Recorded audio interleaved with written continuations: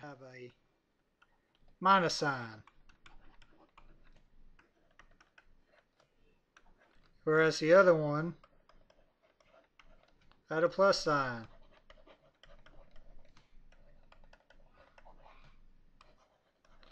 And that should have been squared, right?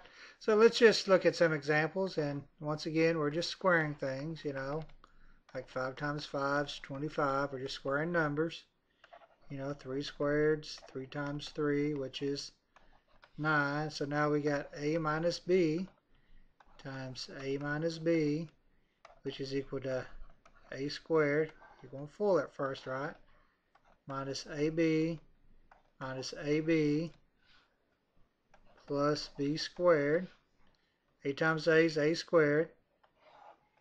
A times negative b is negative ab. Negative b times a is negative ab. Negative times a negative is a positive. B times b is b squared. Combine your like terms.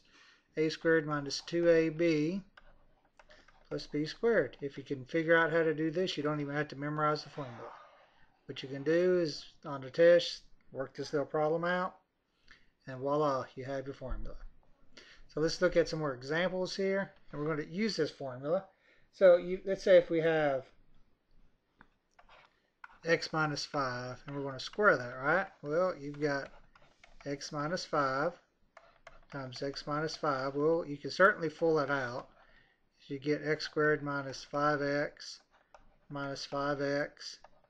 plus 25. Then by combining your like terms, you got x squared minus 10x plus 25.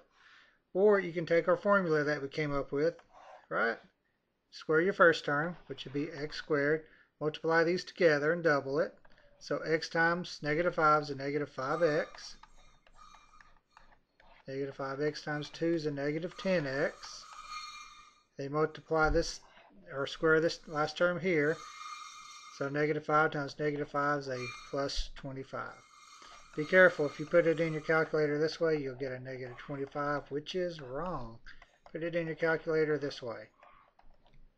Just keep that in mind. A lot of people make that mistake. So let's write a formula down. A squared minus 2ab plus b squared, right? If you don't memorize it, just remember this form here. And you can always create the formula yourself.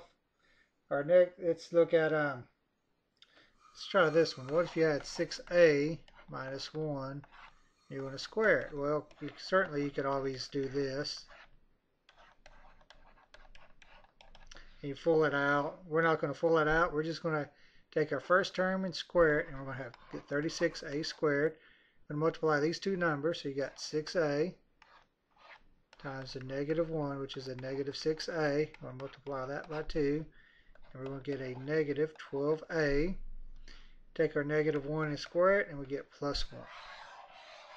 So see how much quicker it is if you know this formula, or can come up with it. Look at one more example. We'll make this one a little bit more complicated, because that's how we like to do things, right? Start off at something simple, and then make it complicated. Just remember, this is 4c times a... I don't know what I'm writing there. 4c minus 3d times 4c minus 3d. It's not, and some people will put this as an answer. Resist the temptation, because that's wrong. Remember that you're going to full it out, right? So, and your final answer should reflect that. But we're going to take our first number. Let's go ahead and write this down before I forget it. So take our first number, we're going to square it, which would be 16 c squared. That's a 16. Take these two numbers and multiply them together, so that'll be 4c times 3d, which is 12cd. Then we're going to multiply that by 2, just where we're getting 24cd, and we're going to subtract 24cd, and then we're going to square this last number to give us 9d squared. If you wrote it this way, same thing, right? Those are the same thing, and that's the difference of, or not the difference of square, but that's a perfect square trinomial with the minus sign.